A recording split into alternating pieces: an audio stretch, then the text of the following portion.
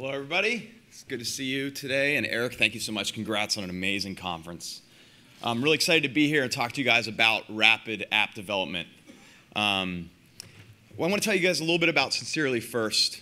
Our goal is to help the world be more thoughtful. And we've built the world's largest gifting network. We have 1.2 million members, over 1.6 million mailing addresses, and we've shipped physical products to 800,000 homes. Now, the whole strategy behind our company is actually a lean startup strategy. Here are a couple of our products. The first product you'll see up there is a product called Postergram. Send a picture from your phone as a postcard. We have another product called Ink Cards. It's a great way to send your holiday cards this time of year. That's a design that was done by Shepard Fairey this election season. And then down on the bottom is an app that just launched a few days ago. It's called Sesame. And we allow you from your phone to send themed gift sets from your phone. Now, when I said our whole company has been a lean startup strategy, that is defined by the fact that we started with what I believe is the simplest gift that you can send in the mail, which is a physical postcard. So I was thinking, I want to help build this network of where everybody lives, so I never have to ask that question, hey, can you send me my mailing address? I want to send you a birthday present. And I thought, what is the simplest product that you can send in the mail? It's a postcard, and I can send it anywhere in the US and charge my customers 99 cents. And that's where we started, and now we're sending full physical gifts. So what I want to talk about is our first year, and then give you guys 10 tips that we've used to do rapid app development. So let's look at our first year. What you guys will have seen as the public was us launching Postergram in May on both Android and iOS, then Pop Booth in July. We launched an iOS library that 30 app developers integrated with to send postcards from their app. Then we launched Sincerely Ink Cards, our greeting card lineup, right before the holidays. And then another app called Dottie, a photo prints app for your phone. This was done with a team of 6 people in under 1 year, shipping all those apps. What you didn't see was that before we launched Postergram, we launched something called Postcards from Santa. And then after that, we launched something called 99-cent prints by mail. And then before we launched our ship library, we actually launched our own app that used our library. And then in December, we launched another app called Cardinal. 9 products in 12 months on mobile. Why did we need to do this rapid development on mobile? We had a lot of stuff to learn. How is commerce different on mobile?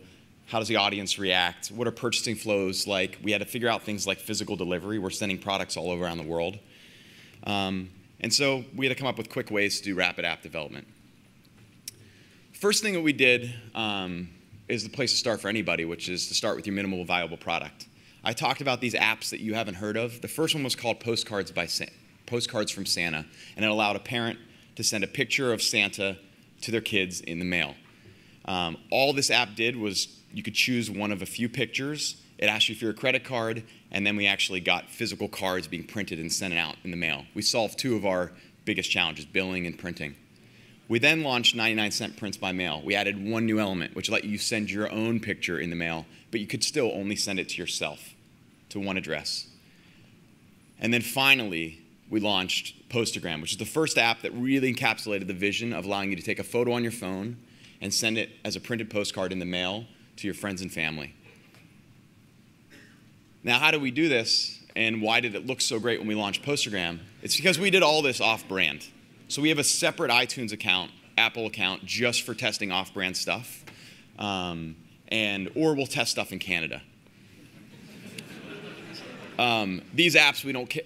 One of the best things about this is your developers aren't worried about, oh, my name's on this thing, what are people going to think? We don't care what it looks like. We don't care if it breaks. All we care about is if we learn that it works and that people like it. There's off-brand, there's on-brand. So what I'm able to do is then de-emphasize visual design. I have amazing people on my team. If you download our apps, we have some beautiful products. But unfortunately, we can't afford that kind of time when we're trying to figure stuff out the lean startup way. So we especially de-emphasize design on our off-brand products. But we don't de-emphasize interaction design. That's actually what we're trying to figure out. And another thing we do, since we don't care about the design that much, engineers can actually do their design. I don't care what a button looks like. And that's very powerful.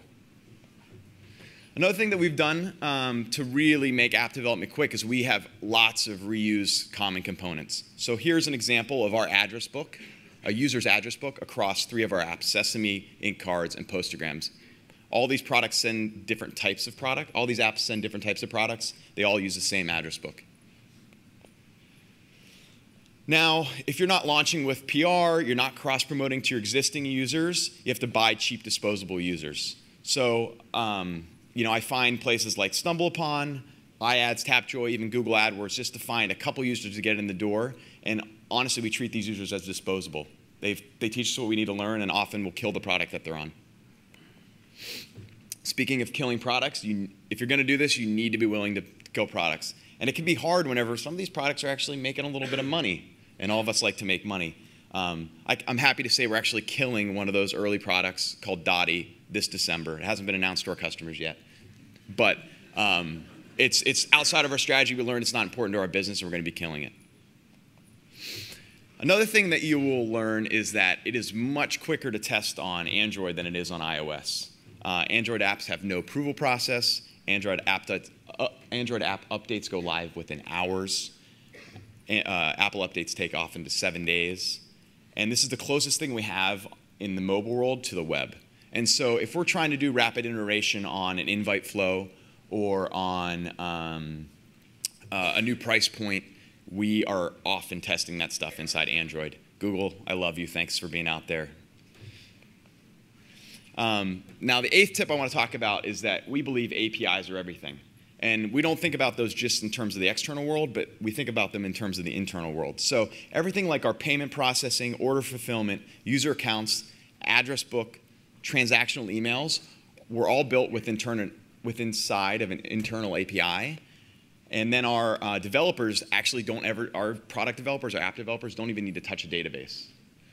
Then what we found was, hey, we've built this great internal API. We can make it external. Now we have over 60 mobile apps that use our postcard printing API, including Facebook in a partnership with an app called Facebook Postcards.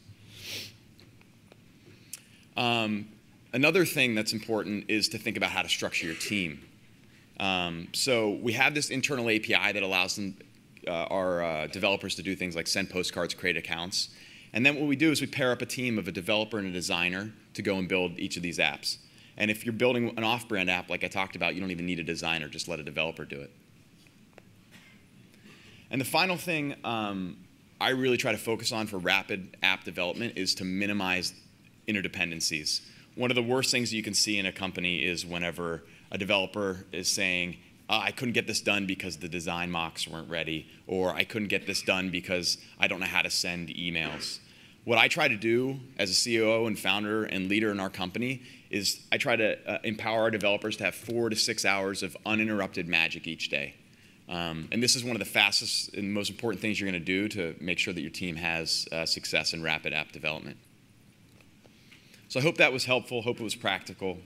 Again, my name is Matt Brezina, co-founder and CEO of Sincerely, and thanks for having me.